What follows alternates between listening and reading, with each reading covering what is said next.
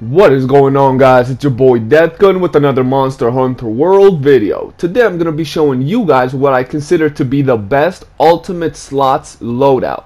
What these builds consist of is giving you the best skills and the most amount of slots so you can put as many decorations as you want and customize your builds as much as possible.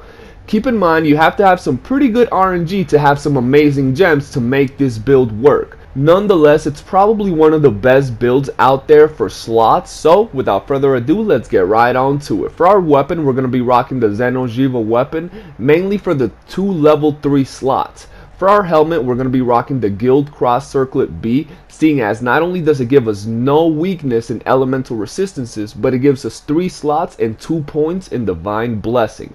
For our chest, we're going to be rocking the Damaca's Mail B, which gives us 2 points in focus, 3 slots, and very nice elemental resistances, keeping it neutral. For our gloves, we're going to be rocking the Valhazak Braces B, which gives us 1 point in peak performance, 3 slots, very nice defense, and not that bad when it comes to elemental resistances.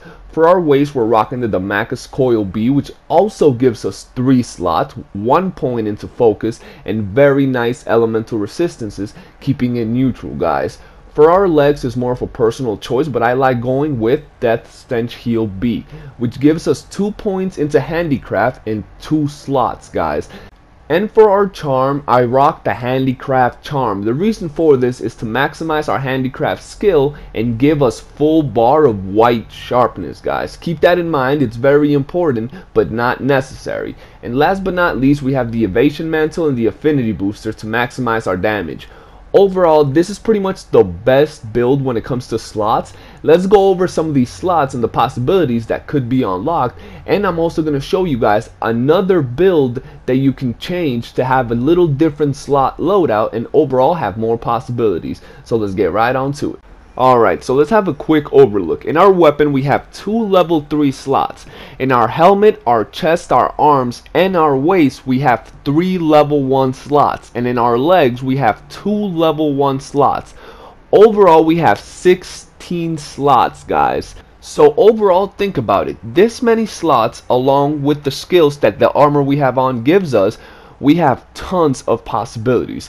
We already have Handicraft level 5, Focus level 3, Divine Blessing level 2, and Peak Performance level 1. We can slot in 7 attack jewels in here, another Divine Blessing, some defense vitality jewels. There's so much stuff we can slot in here. We can slot in some quick sharpening jewels. There's just so much that you could really put into this build. Now, I know there's a lot of you who are going to say, but what about level 2 slots? What if I want to put, weakness exploit into my DPS builds and I have the jewels? Well, I have a build for that as well, and it doesn't change much at all. And here we have it. If we change our chest piece to the Brigade Suit B, it'll give us 2 level 2 slots, guys. So overall, we will end up with Handicraft level 5, Max Divine Blessing, 1 point into focus, 1 point into peak performance, and when it comes to our slots, we'll be left with 2 level 3 slots, 2 level 2 slots, and 11 level 1 slots, giving us full power over our customized station. Overall, this is just one of my personal builds as I go in the game and try to get all the jewels I need to maximize the damage or the defense on these builds.